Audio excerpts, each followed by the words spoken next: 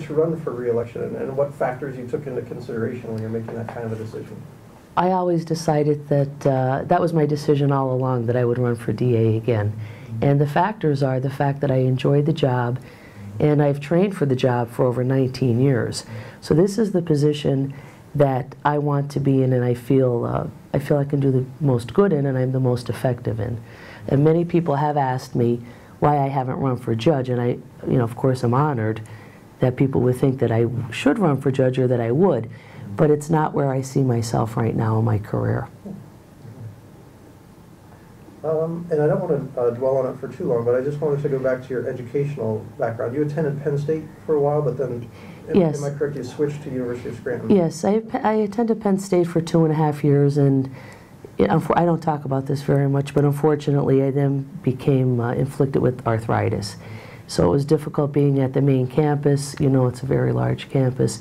So I made the decision to move back to where I lived in Pittston, and I went to the University of Scranton where I obtained my degree. Okay. And it looks like you were on a business track there for a while. Was that the plan? That's it. The entire was law school the plan? It was always law school, but I thought, what would go well with law school? And if law school didn't work out for some reason, I wanted to have a job on the side. So I always thought about law school. Okay. And then graduated in 1982? 82 from the University of Scranton. In 1985, I went right to law school, to Temple University. Why Temple? What was it about that school of law that appealed to you? Oh, I thought it was a terrific school because it was right in Philadelphia, and they had a large number of female applicants at that time, as I recall. There was great diversity at Temple, and it was a very good education. Had you known anyone that attended Temple at that point? Actually, Judge Perantoni was at Temple. I knew Dan Pillitz, who's a law clerk. He was at Temple. Judge Agello went to Temple. So I did know some people. And then I knew other people who went to the dental school and the undergraduate school. Okay. It was then 1986 that you accepted a full-time position, excuse me, as ADA in Lackawanna County? Yes, that's correct. With Ernie Preate. That was a wonderful time to be an assistant DA because Ernie was a tremendous trial attorney. And when he would try a case or he'd go into the courtroom for any reason, it was always packed. And he was very skilled at what he did. Now, critics out there might suggest, you have that family connections open the doors for you in northeastern Pennsylvania. How would you respond to that? Well, actually, I graduated in 1985, and I went a few months looking for a job. I wanted to work in the Luzerne County DA's office, but there were no positions at that time, and it was difficult trying to find work. So I found that there was a position in Lackawanna County. So when people think that I used family connections or I had a job waiting for me, that did not happen. I had just been married, and again, I wanted to be a prosecutor, so I went to Lackawanna County where there was an opportunity. I interviewed on my own, and I recall that Ernie Preate interviewed me, and he asked about my uncle, and I recall telling him, this isn't, my uncle at the time was a senator. I said, this isn't about him, this is about me, and if you hire me, I want it to be on my qualifications. And he thought that was great. Now, if I'm correct, then you worked in Luzerne County DA's office in the late 1980s into the 1990s? Yes, I was an intern in the DA's office for Bob Gillespie. And then when Corey Stevens was elected DA, he contacted me. I was working in Lackawanna County at the time and asked if I'd like to come to Luzerne County, and it was, pennies from heaven. It was wonderful. So he hired me. I worked for Corey, or I should say for Judge Stevens, and then for District Attorney Jerry Cohen, when he took over for Judge Stevens, when Judge Stevens went to the bench. I then worked for Judge Peter Polashevsky when he was the DA, and Judge Lupus when he was the DA. Now, you did leave the office for about 7 years? Yes, I went into private practice, and I found that it was rewarding in the sense that I represented individuals and I helped them. It was personal injury cases that I primarily handled. But I still longed to be back in the DA's office. So it's less money than people make in private practice generally, but I found that I was happiest in the DA's office. What prompted you to make that change for a while, to decide, your goal had been to be in the DA's office, then you decided maybe I'll try something else for a while. What was the motivation? Well, we had started a family, my husband and I, and quite frankly, my brother was in a law firm, a local law firm, and he had made partner. And when I compared my salary with his, I thought, yikes, there's a big difference here. So I decided to try the civil practice, and I did that for 7 years. And as I said, I think I've helped a lot of people. I became close to many of my clients. But when the chance came to go back to the DA's office, when Dave Lupus contacted me and said, are you willing to come back part-time? You can have a practice on the side. I did that. I thought that was a great combination. So then, when I had the opportunity to become first assistant, I did take a great cut in pay from what I had been making, but money wasn't everything to me, and it's still not. So I took that opportunity because I thought at that time that perhaps someday that I would run for DA. Now, in 2007, you campaigned on a couple different issues. There were things that were important to you. One was a centralized crime-sharing computer system, so that the different police departments could Yes, the same information. Yes, we do have, well, we have crime-sharing meetings, but what I ended up developing was a precious metals database, which is a crime-sharing database. So when someone turns something into a pawn shop, the information has to be filled out immediately. Now, this is pursuant to state law, but you'll see that many district attorneys' offices really don't give it a lot of attention. So what I did was put that into a computer system. So every single pawn shop operator, we had a seminar for them. I presented at the seminar. I told them what was required of them. They had to get a computer, excuse me, and they put that information right into the computer. And then that information, excuse me, goes to our office. And all of the different police departments log on to that program. And it's so important. And what happens is they'll put in, woman's ring, a man's ring, bracelet, whatever, and a description. They have to get the name and the address of everyone who's selling these items. So, funny story was my grandfather was in a nursing home, 94 years old, and his ring was stolen. So, right after we started the database, we checked the database, and the description of the ring was there, and the woman who had pawned it was his nurse's aide at the nursing home. So we were able to get the ring back, crack the case, and the woman was prosecuted. So it was a perfect example of how we use that. So that's used throughout the county. Okay. Just to be clear, though, that wasn't necessarily what you hoped for at the beginning with a centralized crime-sharing computer system. That would have done more than well, I think we can put things into the computer. It would have done more, but again, when we find out that there's not a lot of funds in the county. That was my next question, was why hasn't that been checked off the list? It's a matter of... It was a very, very expensive system. So what we do instead is we meet at a crime-sharing meeting, and different law enforcement agencies will meet there once a month, usually in Wright Township, and we'll talk about crime sharing. The other thing is I've had several seminars and training opportunities where the police departments from across the county meet and we discuss issues that are pertinent to us. We just had a law enforcement summit last week put on by myself and U.S. Attorney Peter Smith, and that was to solidify the relationships between our office, the federal government, local agencies, and state agencies. It was a day-long training seminar, but there was a great deal of interaction with all the parties where we shared information. And I think that's essential to law enforcement, to share information. Let's say, for example, there are burglaries taking place in Avoca with a certain MO. If we find that those are taking place in Kingston Township as well, we can share that information and hopefully solve the crime.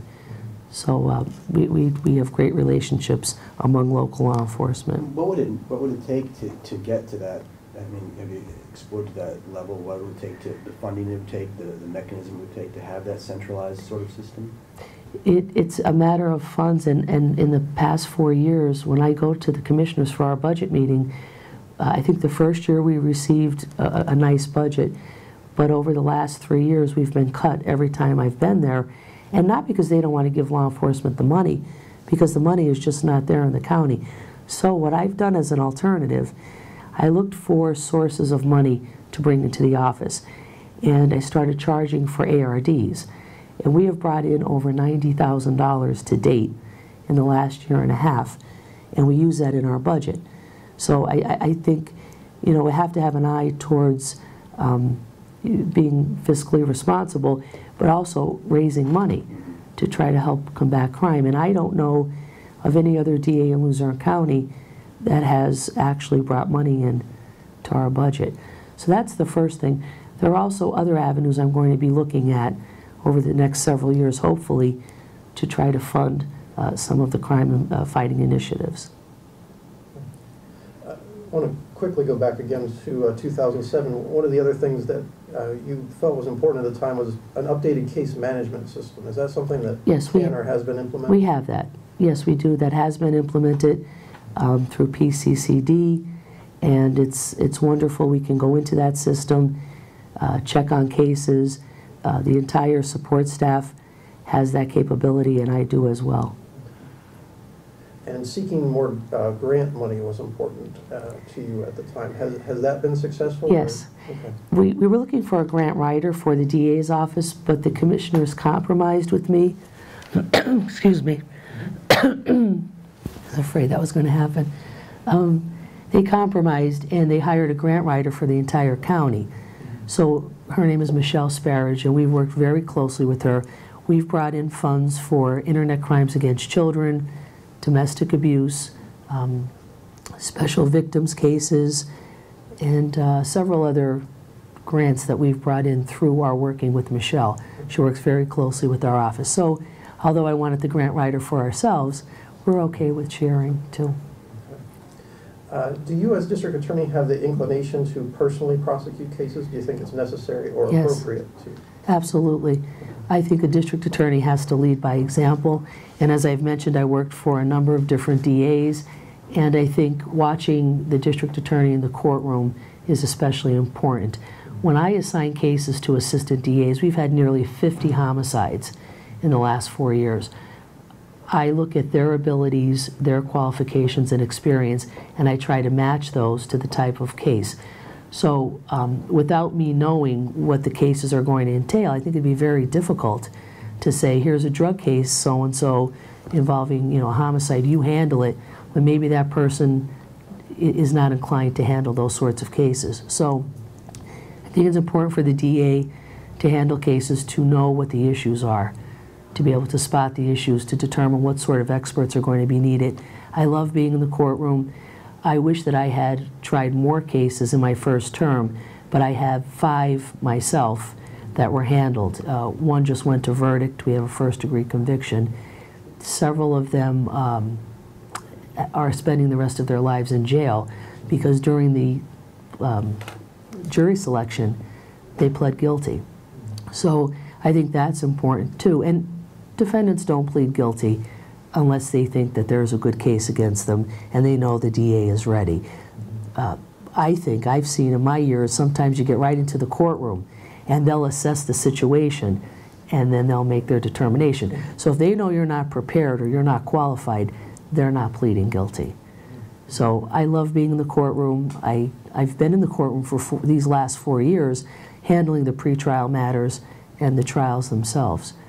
I think that's essential. I want to make sure I have my numbers correct. For the DA's office currently, it's about 67 employees, nearly 30 ADAs, 10 county detectives. Am I in the ballpark? You're right. You're right on. Okay. What do you consider the office's biggest challenge in the next few years then? Well, I think manpower is certainly a challenge.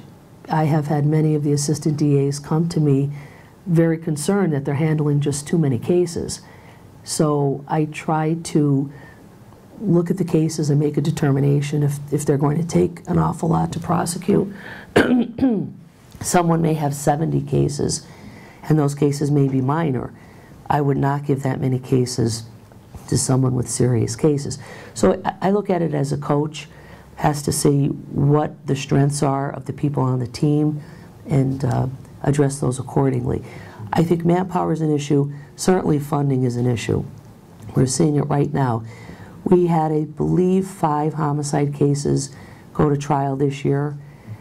It costs money to take a case to trial, to pay for experts, to pay for witness fees, when we have to pay for their travel, their lodging. It takes money. So I think money and manpower are going to be issues. And how are you preparing to meet those challenges? And maybe that goes back to something you referred to earlier, that you had some programs that you'd like to, or maybe those are different. But well, no, I think that's a good point. Diversionary programs are important because they keep minor cases out of the system and they're handled in a different way, so they do not use the manpower or the resources that we have. We could talk about those initiatives, I guess, when you want to, or maybe in a moment, but I think knowing the strengths and the weaknesses of the people in the office and what their likes are, what their abilities are, when I make the determination who handles what case, I think that's important because we need to use our resources accordingly, especially when we don't have a lot. Let's go ahead, if we could, and talk about some of those programs that you would like to explore in the future. Well, the most significant one that I think I've started recently is the Youth Aid Panel program. That keeps first-time and minor offenders of juvenile cases out of our system. They meet with a community panel. There are no attorneys, no defense attorneys, no assistant DAs. There aren't any police officers. There are no judges. There's a panel of community volunteers. The juvenile will appear before the panel, describe what the crime was, what happened. Their parents will be there or their guardian, and then they leave the room. And then these community volunteers make a determination regarding what they think the conditions are they can put on this child or juvenile, and they give them 3 months to complete the conditions. They can have them write an essay, build a model, volunteer at a soup kitchen, etc., so that the juvenile has to be accountable for what they've done, but they don't have to go into the criminal system. There is an 80 to 85% success rate across the country with these panels. That means we never see these kids again in the system. So it takes it one step beyond the schools.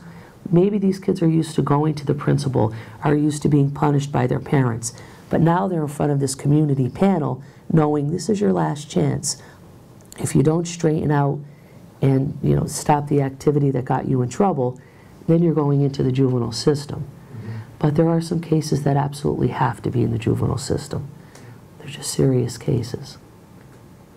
Have you been able to attract enough volunteers for those panels at this point? Is it something that there's yes, we've been overwhelmed with volunteers. We actually, sadly to say, had to turn some away. And they're from all walks of life. We have school teachers, mechanics, housewives, retired people, and we interviewed them. They went through a lengthy interview process, and as a result, we have 67 volunteers right now. We have more waiting to be on the panels. Just out of curiosity, are there many washouts through that screening process?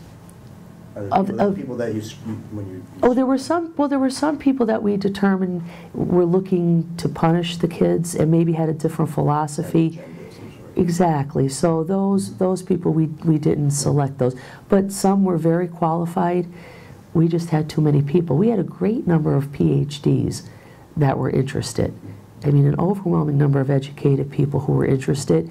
And again, it was sad to say we don't have any more room. But we have their names, we have their numbers, and we're going to be contacting them if we need to.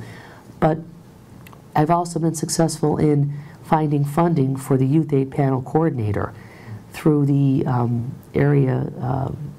the Family Services Association had money left over, and Children and Youth, because the placements were down in juvenile court. So through the grant writer, we applied to get that money, and we were able to bring on a Youth Aid Panel Coordinator.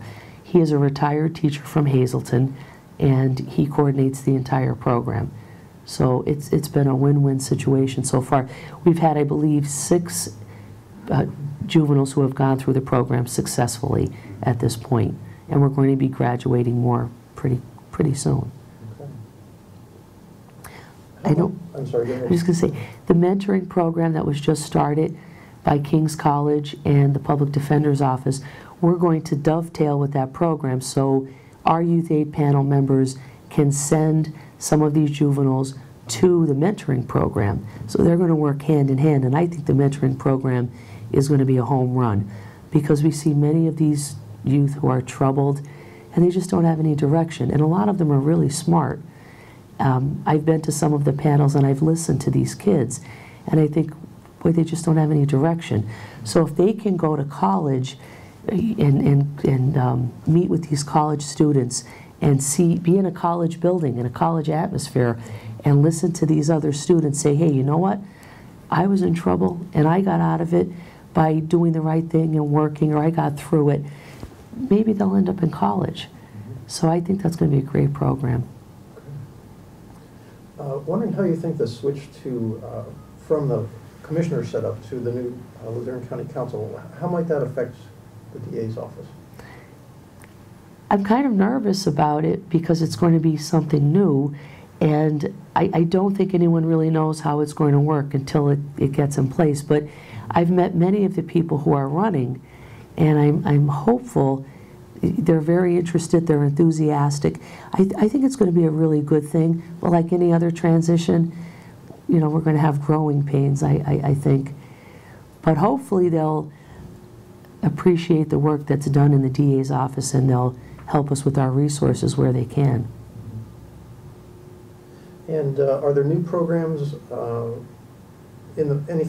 projects in the pipeline or under consideration that you'd like to implement in the next few years? Well, I read recently an article in the New York Times about jury panels made up of juveniles who have been through the system or who have been through these diversionary programs, and the juvenile will appear before a panel of his peers, literally.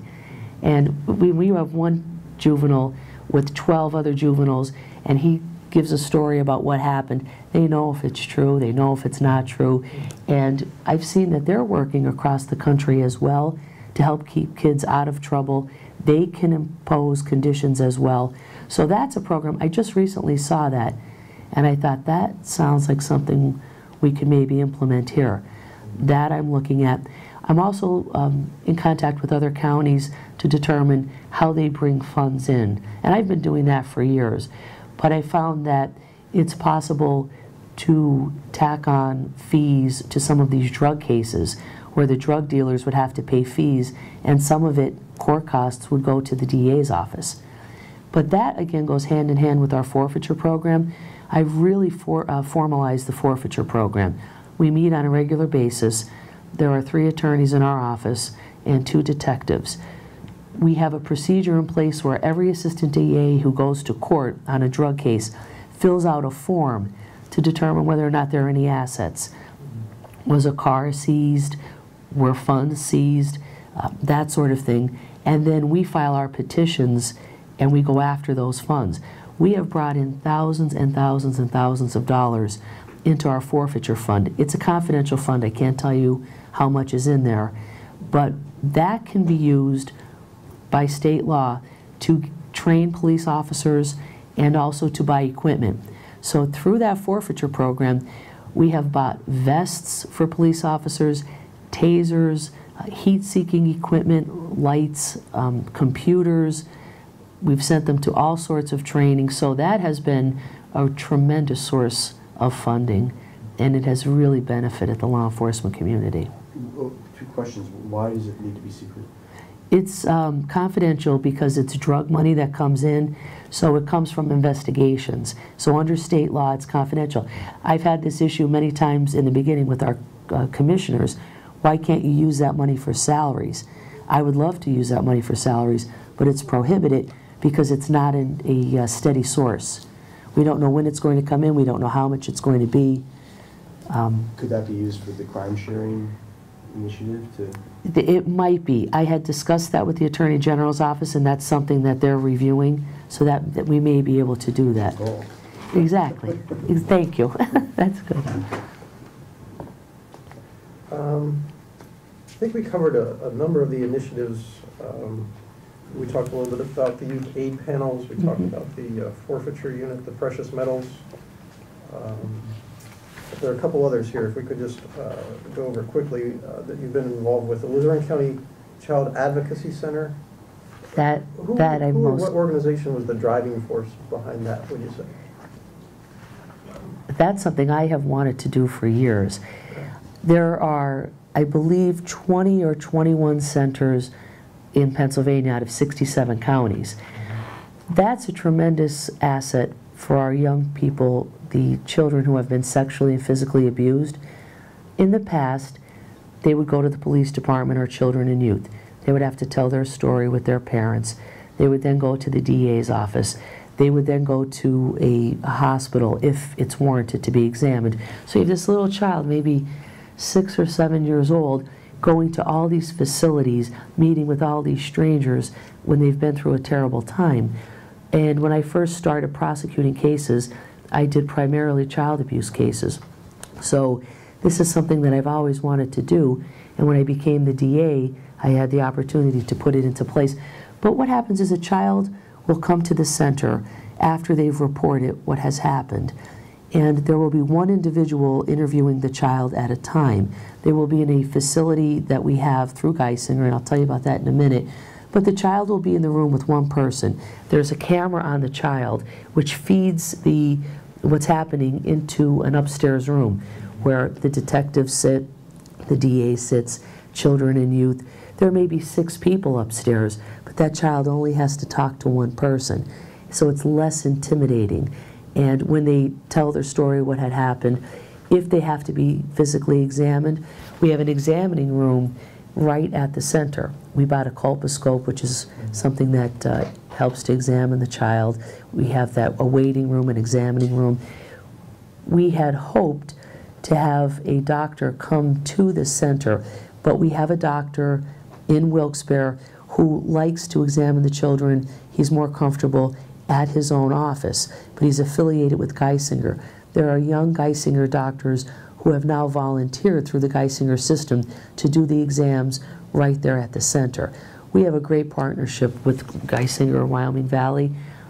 I was looking around different facilities and office buildings, maybe for a room this big, to call it our Child Advocacy Center. When I went to Geisinger, they asked me about the program. I told them, and I said, you know, Lackawanna County has a house. They've been very lucky. They said, we have 2 houses. Do you want a house? It was just too good to be true. So we walked across the street. There were 2 houses that were convents that were run by the Sisters of Mercy. They said, take your pick. And I said, well, we don't have any money to buy these houses. They said, no, we will give you the house for $1 a year. So for $1 a year, Geisinger gave us the house. They refinished the entire thing. They put new carpeting, the women's auxiliary from the hospital, put curtains, they painted, they put decorations. The whole community came together. So I really think Geisinger has to be applauded for what they did. They did a wonderful job with us and for us. One of the other programs I wanted to ask about was the bad check program. That's another revenue producing? Well, it's not. Well, we don't get a lot of revenue from that.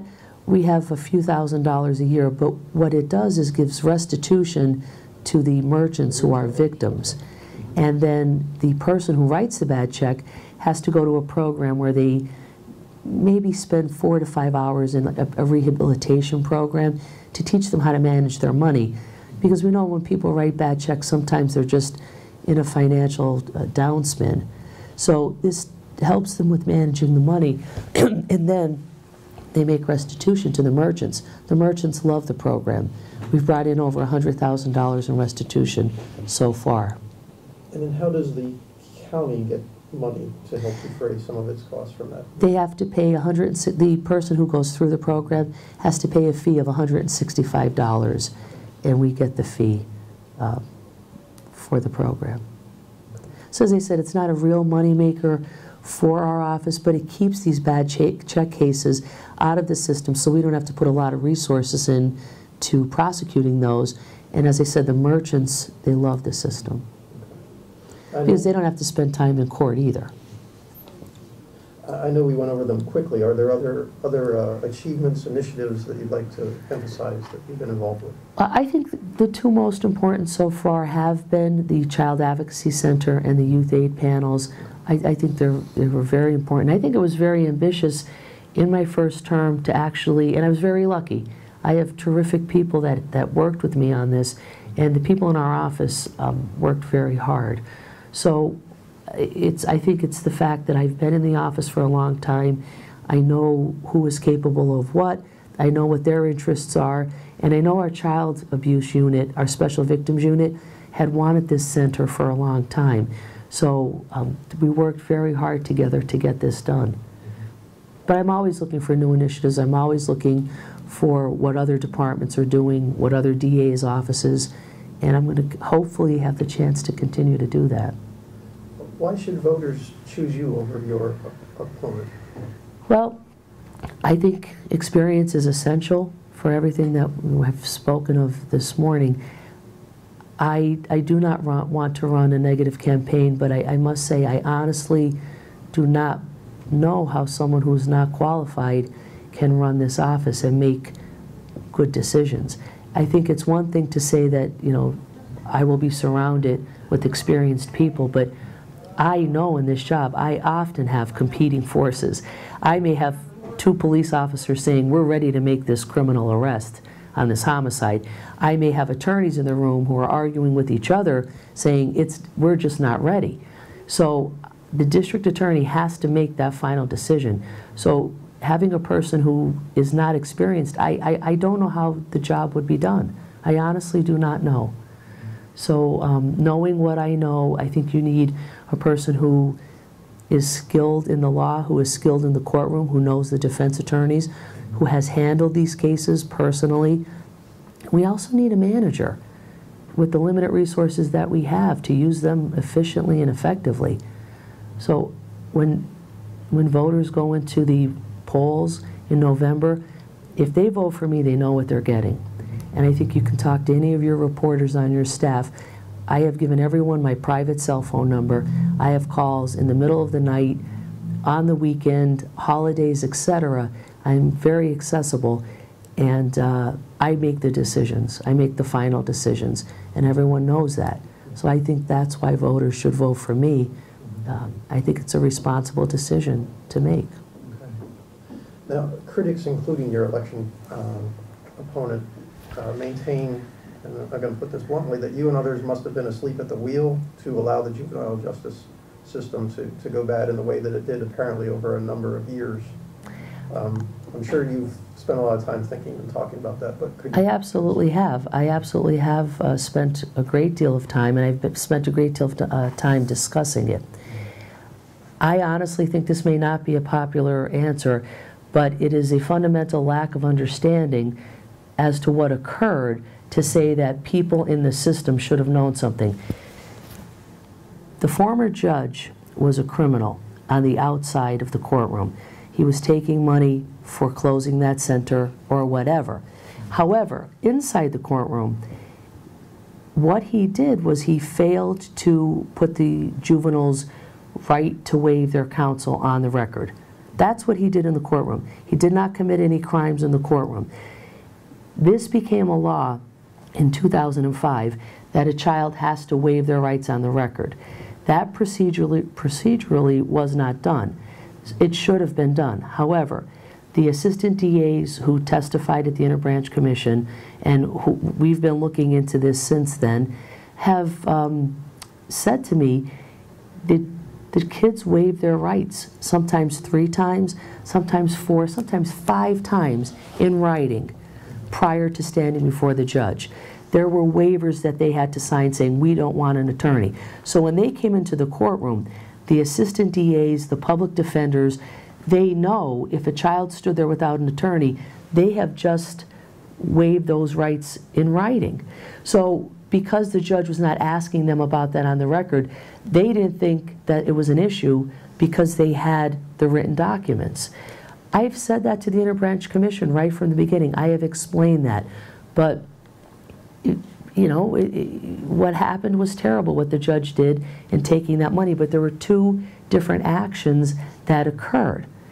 So what his motivation was for sending kids to these facilities, no one knows. Everyone in the courtroom thought the motivation was to do the right thing, because a lot of these kids committed some really serious, terrible crimes. Now, if you go back to 1999 when Columbine occurred, and I've said this in many speeches, and I've spoke to many people about this, there was a thought across the country of zero tolerance. Because if a kid comes into school and they threaten to kill someone, or they're wearing long coats, or they have backpacks, or they seem a little bit strange or different, how do we know they're not going to kill someone? How do we know this isn't the real deal? Well, in 1999 when this occurred, the entire country said, now you can't take that chance. There's zero tolerance. So if there are any ideas whatsoever, if something is happening in a school, the teachers sent the kids to juvenile court. They and that was rightfully done. But we're seeing now there's a movement away from zero tolerance. But the former judge was engaging in the same activity in the way he sentenced the youth in 1999, 2000, 2001, 2002, all the way through his tenure. But the juvenile center came into being in 2000, I believe the end of 2003, 2004. So nothing changed. The juveniles who appeared before him were being treated the same way that they were being treated in the earlier years. But because this whole thing broke where we found that he was taking money, then the nexus was made. Well, he was sending them away for money. I don't know what his motivation was. I have no idea. But the people in the courtroom did not see any change. So there were no red flags, there were no lights and sirens that went off that said, oh, all of a sudden, he's now sending everybody to juvenile hall or to a detention center. He did that anyway. And he was thought of as a tough judge. Judges have different reputations. So that's my explanation. And it's not a spin. It's not trying to change things. It's what I truly believe occurred. In terms of red flags, though, some of the transcripts that were released seem a little bit damning. That there was an attitude that almost seemed, what's the word, flippant or what have you. By the judge? Yes, correct. Well, judges have personalities. I have appeared before judges who were very tough, extremely tough. I've appeared before other judges who were more forgiving. Some judges, they tell the attorneys in the courtroom, stand up straight, speak louder, stop talking, I've heard enough. Or, you know, some who just have a different personality, they're people. Yes, he was harsh, but no one knew that it had a connection to him being a criminal. And I want to give you a chance to respond to something in particular that your opponent, I think, cites on our website about a brief that you wrote in May 2008 to the Pennsylvania Supreme Court urging it to, and quote from the website, uphold the convictions of 3 juveniles despite the fact that they had no legal representation. Absolutely. And again, that's a fundamental misunderstanding on my opponent's part or who's ever helping her manage this campaign. A King's Bench warrant is an extreme measure by the Pennsylvania Supreme Court. So when this handful of juveniles came forward and said, we didn't have attorneys, we want to go to the Pennsylvania Supreme Court, that wasn't the avenue that they should take. And guess what? The Pennsylvania Supreme Court agreed with us. I am the chief law enforcement officer in the county. I have to enforce the rules and the law. Under the law, it was not the right avenue to take. So we brought those juveniles back in. I believe there were 4 or 5. We gave them a new trial before the judge, a new hearing. We said, you know what, you didn't have attorneys. You are now saying you wanted attorneys. You can have them. Do you know a number of them said, after fighting that, we don't want attorneys. They still didn't want attorneys. But they appeared before the judge. So in fairness, we said you can have your new hearing. But then, after that, it came to light that there were many, many, many kids who were saying, you know, we may have waived our rights or we may have signed those papers, but now we want attorneys. So I argued before Judge Arthur Grimm, who was the special master appointed by the Pennsylvania Supreme Court, and he was actually surprised, and he told me that. He said, I thought you were going to be fighting to uphold these convictions. We researched the law, we spent a lot of time, and I came to the determination that if these kids are now saying they don't want lawyers, even though, are now saying they want them, even though they didn't want them before, out of a sense of fairness, I agreed to vacate all of those convictions because I thought it was the right thing to do. And that's what we did. So the accusations that are being made against me are baseless. They show a lack of it's a misunderstanding and a lack of understanding as to what actually occurred. But they're not taking the time to look into that. I think the most important question is, what qualifies anyone to sit as the district attorney and do this job? That's the issue. Not just hurling mud or having a negative campaign. That'll go so far, absolutely. That's going to resonate with some people. But in the end, there's a choice to make. And I think, you know, do you want someone who's been an attorney for 26 years, who has lived in this community their entire life, who has raised a family, who has seen these issues, who has worked for 5 different DAs, who has tried cases, or do you want someone who is going to make negative accusations, but where's the substance? And I think that's the question. And I think voters have more sense. I think that they're going to want to know, what will our DA do for us, and are they capable? I think that's important. I do need to point out, though, that it's not just a political opponent who has found maybe some unfavorable, or brought up some unfavorable things, but the Interbranch Commission on Juvenile Justice also. Right, and if I'd love to answer that. The Interbranch Commission was made up in part by juvenile judges who were part of the Juvenile Court Judges Commission, the JCJC. There were statistics that former judge, ex-judge Chivarella was sending kids to placement more than any other counties of its size, and certainly more than any other counties across the state. But that commission was looking to see what happened, what is the fallout. Now, I testified, and my testimony is online, and you can see it on video. I explained to them what occurred. They felt that the assistant DAs were not fully trained, that they should have seen that he was not reading this on the record. So they're individuals as well, and they had an opinion that the DA should have been better trained. What I did as a result of that, I didn't just sit back when I became the DA and said, oh, that's somebody else's problem. I took the problem head on. I appointed 2 assistant DAs. I made sure that they were fully trained. We have a written training manual that we made up that they have to go through. I make sure that they go to all of the training courses that are available across the state. And we have the juvenile court roundtable that we sit at with Judge Lupus, all of the people who are involved in the system. We have the juvenile task force that sits with people from across the state. So, you know, sometimes you find yourself in circumstances, I think the real measure of a person is, what do you do about it? Now, there were statistics that went to some of these judges who were on the commission. When one of the senators testified at the Interbranch Commission, she had said, I know you had statistics, I know that they were out there, but I understand it's very difficult when you're undermanned, you're overworked, and you didn't do anything with these statistics. So they got a pass, and I didn't agree with that. Would they have seen that the judge was sending people to detention at an alarming rate? They should have through the statistics. We didn't see any statistics. We only knew this is how the judge operates. This is how he's been operating for years. But my point is this. Any system can be made better. Any organization can be made better.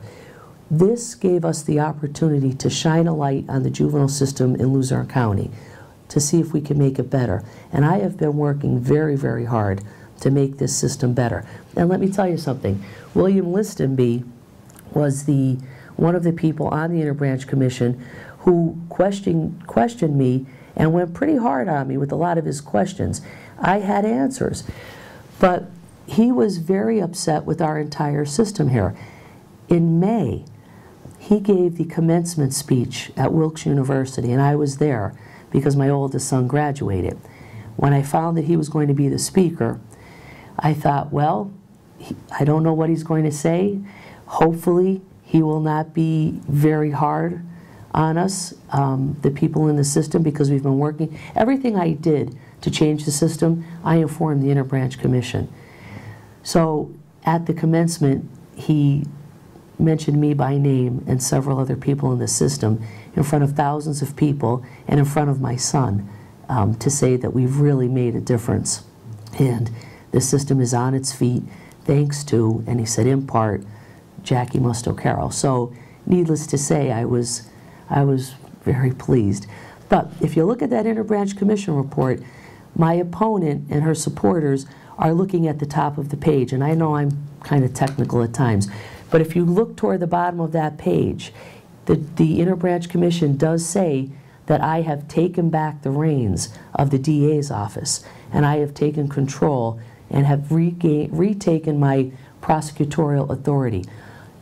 But nobody has reported that. It's on the same page because they know that the changes that have been made. So now you know that. Thank you for that. Some of the attorneys who've come before us in the last 2 years, who I believe are running for judge, have intimated that the juvenile court was considered maybe less significant by some people when it was considered at all. What do you think might have led to that kind of an attitude? Well, you know, there are assignments that are made with different DA's offices, and oftentimes, and this is not just Luzerne County, this is everywhere. I worked in Lackawanna County as well. They would make assignments to some of the younger DAs to handle that court. Not everybody handled juvenile court. I never handled juvenile court. I never got that assignment. My assignments were for child abuse cases, drug cases, you know, burglary, assault, and then into homicide cases. So it's the path that I took. I think maybe some people did have that idea because they thought, well, it's juvenile court. Maybe when they turn 18, they won't have a record. There aren't a lot of consequences. But that's not true. We found, and I've been telling kids across the county in the schools that I go into, you don't necessarily have your record expunged at 18. So if you commit a juvenile offense, that's serious. And it can affect your college applications, job applications, college aid. It can have a lot of ramifications. So whether or not juvenile court was looked at, as some said, kiddie court, probably some people did look at it that way. They do not look at it that way anymore, especially in Luzerne County. This has given us an opportunity to make changes. As I said, any organization can do better. This has given us the opportunity to make wonderful changes. And I've testified, as I said, before the Interbranch Commission. I've testified before the Pennsylvania Bar Association. I have traveled across the state. I have spoken about what we've done here in Luzerne County, and we've received a lot of praise for the changes that we've made. Are there other things out there that are being said during this campaign season that you feel are off target, or have we covered things that you feel might misrepresent you that you need to address? The only things that I've seen are basically the juvenile issue. I haven't. Oh my God, are there more things out there? Well, I do want to ask you. Retired Senator Ray Musto would be your uncle, is that? That's my uncle, yes. Correct? Okay, he's the subject, obviously, of a corruption investigation. Right. Some people might try to draw that into this race. I'm just wondering what you want voters to know about. Well, you don't know, I've been asked that question. I think it's a fair question. He was a state senator and a representative for nearly 40 years. I do not think you could discount the good that he's done for a lot of people. He's helped a lot of people. He is facing federal charges. I do not have anything to do with those charges. That's being handled solely by the U.S. Attorney's Office and the FBI, so there's no conflict. Do I feel bad about that? Absolutely. He's my uncle. I love him. I think he is a good man, but he has to answer these charges. There's no doubt. My grandfather was a state representative for nearly 25 years. He initiated the first black lung legislation before there was federal black lung. He worked out of his house, out of the front room. I was there all the time. We lived very close. He ran a grocery store and a barber shop, a little mom and pop grocery store, raised a wonderful family, he and my grandmother. So I'm very proud of my father's family and their legacy of public service. I feel very bad about these charges, but he has to answer for them like anybody else. And I don't know what else to say about that. On the subject, separate from that case, obviously, but on the subject of the widespread corruption investigations in northeastern Pennsylvania, without divulging any specifics, is it your sense that those investigations are ongoing, that prosecutions might be forthcoming? They are ongoing, there's no doubt. But when you deal with the federal government and you deal with the local DA's office, there are differences. I've been very transparent and open, but the Department of Justice runs the United States Attorney's Office and the FBI and all of the federal agencies. They cannot give out some of the information that we are able to on our cases. I can tell you this, I have worked hand in hand with the FBI during this corruption probe when it was at its height. The FBI used an office within the DA's office. I assisted them in every way possible, and I cannot detail that assistance. They will not confirm and they will not deny anyone who works with them. They can't do that under the Department of Justice rules. But I think it was very telling for the public to know that the United States Attorney Peter Smith and myself held a law enforcement summit just last week to bring together all of law enforcement. I think that is an outward sign to show the public that we are working together. We're going to continue to work together. I do not think I'm going to be violating anything by saying that the corruption probe is ongoing. Okay. But with the case with my uncle, I have been completely cordoned off from that in all aspects. Okay. Just a couple more questions. I know we're going long here, but I appreciate you. I talk too much. It's the number of questions I'm shooting at you, so thank you for being patient with us. Just wondering how you feel crime might be changing in northeastern Pennsylvania and how law enforcement is or is not adapting to that right now. It's more dangerous, it's more violent, and I think, where people may have hit or punched each other before or argued, they're just taking their guns out and shooting each other. They're stabbing each other. There is a real heightened sense of urgency among law enforcement in dealing with this. When they walk up to a car now, they don't know what they're going to be facing. So it's something that we're aware of. There are a lot of gangs in the area. There's a tremendous drug trade. It's because people use the drugs. If we could somehow stop people from using drugs, they'll stop coming here and selling them. The issue with bath salts. Bath salts make people crazy. There's no other way to put it.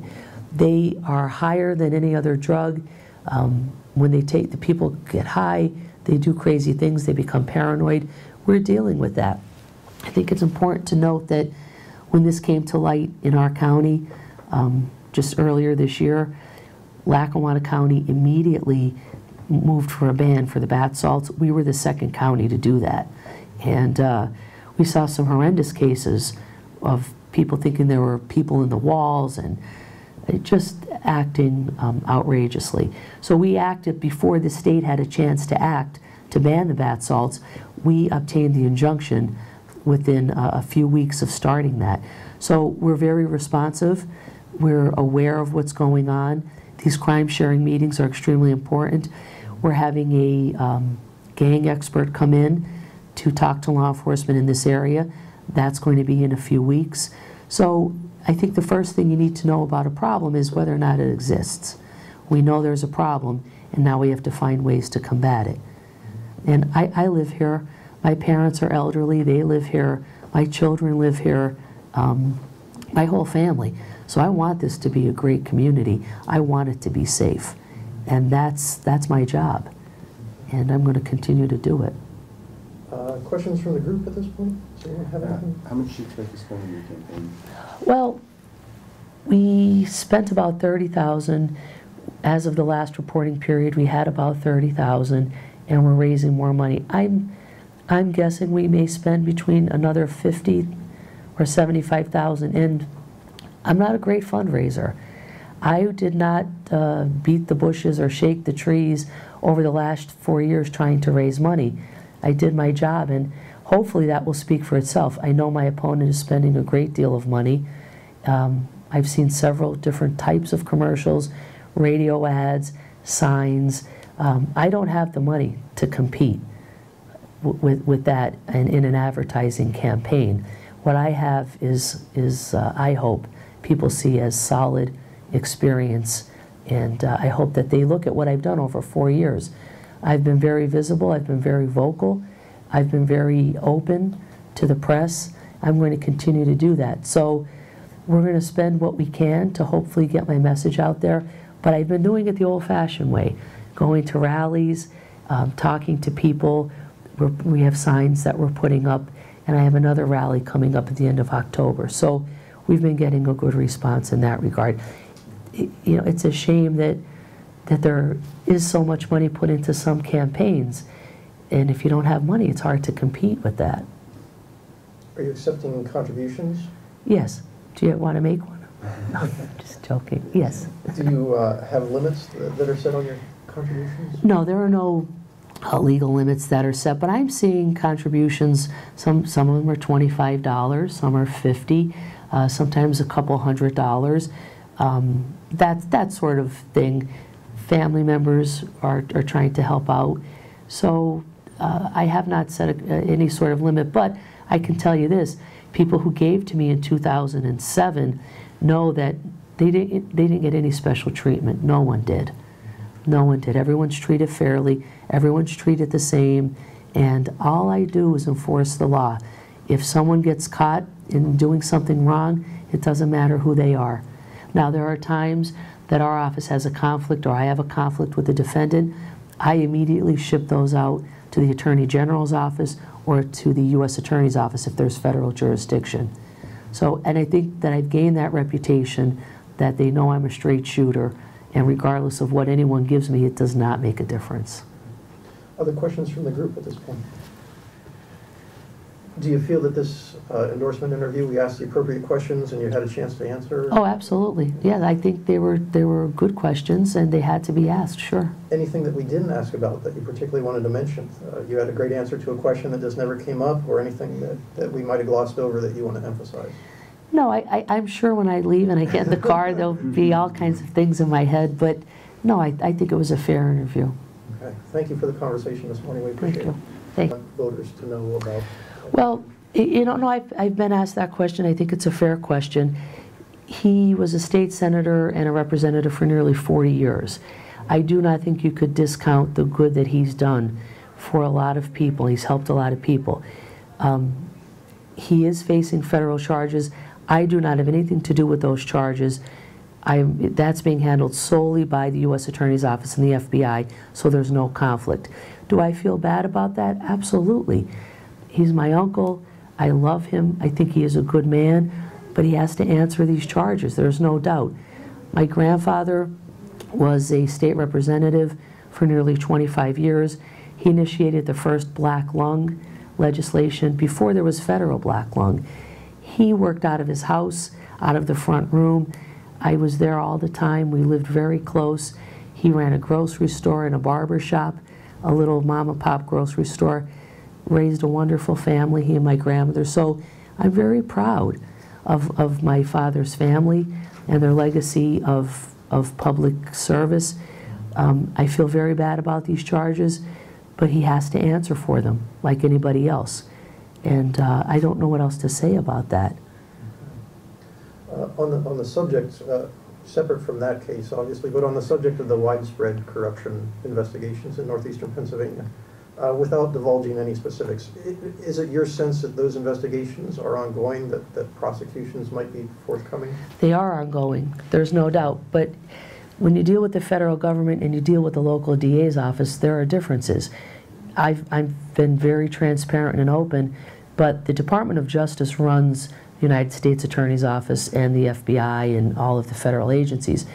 They cannot give out some of the information that we are able to on our cases. I can tell you this. I have worked hand in hand with the FBI during this corruption probe when it was at its height. The FBI used an office within the DA's office. I assisted them in every way possible, and I cannot detail that assistance. They will not confirm and they will not deny anyone who works with them. They can't do that under the Department of Justice rules.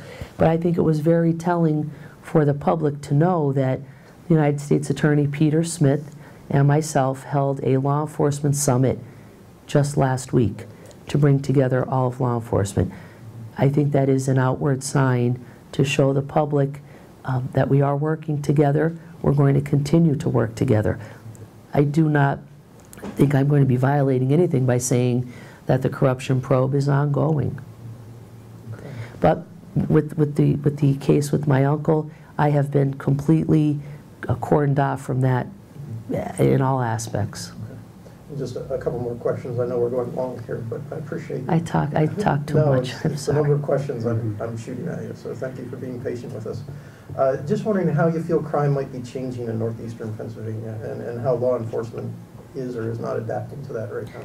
It's more dangerous, it's more violent, and I think, you know, where people may have hit or punched each other before or argued, they're just taking their guns out and shooting each other. They're stabbing each other. There is a real heightened sense of urgency among law enforcement in dealing with this. When they walk up to a car now, they don't know what they're going to be facing. So it's something that we're aware of. There are a lot of gangs in the area. There's a tremendous drug trade. It's because people use the drugs. If we could somehow stop people from using drugs, they'll stop coming here and selling them. The issue with bath salts. Bath salts make people crazy. There's no other way to put it. They are higher than any other drug. When they take, the people get high, they do crazy things, they become paranoid. We're dealing with that. I think it's important to note that when this came to light in our county, just earlier this year, Lackawanna County immediately moved for a ban for the bath salts. We were the second county to do that. And we saw some horrendous cases of people thinking there were people in the walls and just acting outrageously. So we acted before the state had a chance to act to ban the bath salts. We obtained the injunction within a few weeks of starting that. So we're very responsive. We're aware of what's going on. These crime sharing meetings are extremely important. We're having a gang expert come in to talk to law enforcement in this area. That's going to be in a few weeks. So I think the first thing you need to know about a problem is whether or not it exists. We know there's a problem, and now we have to find ways to combat it. And I live here. My parents are elderly. They live here. My children live here. My whole family. So I want this to be a great community. I want it to be safe. And that's my job. And I'm going to continue to do it. Questions from the group at this point? Does anyone have anything? How much do you expect to spend on your campaign? Well, we spent about $30,000. As of the last reporting period, we had about $30,000, and we're raising more money. I'm guessing we may spend between another $50,000 or $75,000, and I'm not a great fundraiser. I did not beat the bushes or shake the trees over the last 4 years trying to raise money. I did my job, and hopefully that will speak for itself. I know my opponent is spending a great deal of money.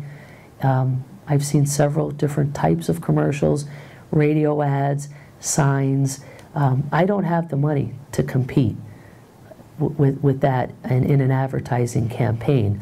What I have is I hope people see as solid experience, and I hope that they look at what I've done over 4 years. I've been very visible, I've been very vocal, I've been very open to the press. I'm going to continue to do that. So we're going to spend what we can to hopefully get my message out there, but I've been doing it the old-fashioned way, going to rallies, talking to people. We have signs that we're putting up, and I have another rally coming up at the end of October. So we've been getting a good response in that regard. You know, it's a shame that there is so much money put into some campaigns, and if you don't have money, it's hard to compete with that. Are you accepting contributions? Yes. Do you want to make one? No, just joking. Yes. Do you have limits that are set on your contributions? No, there are no legal limits that are set, but I'm seeing contributions, some of them are $25, some are $50, sometimes a couple $100. That sort of thing. Family members are trying to help out. So I have not set any sort of limit, but I can tell you this, people who gave to me in 2007 know that they didn't get any special treatment. No one did. No one did. Everyone's treated fairly. Everyone's treated the same. And all I do is enforce the law. If someone gets caught in doing something wrong, it doesn't matter who they are. Now, there are times that our office has a conflict or I have a conflict with the defendant. I immediately ship those out to the Attorney General's office or to the U.S. Attorney's office if there's federal jurisdiction. So, and I think that I've gained that reputation that they know I'm a straight shooter, and regardless of what anyone gives me, it does not make a difference. Other questions from the group at this point? Do you feel that this endorsement interview, we asked the appropriate questions and you had a chance to answer? Oh, absolutely. Yeah, I think they were good questions and they had to be asked, sure. Anything that we didn't ask about that you particularly wanted to mention? You had a great answer to a question that just never came up, or anything that we might have glossed over that you want to emphasize? No, I'm sure when I leave and I get in the car, there'll be all kinds of things in my head, but no, I think it was a fair interview. Okay. Thank you for the conversation this morning. We appreciate it. Thank you.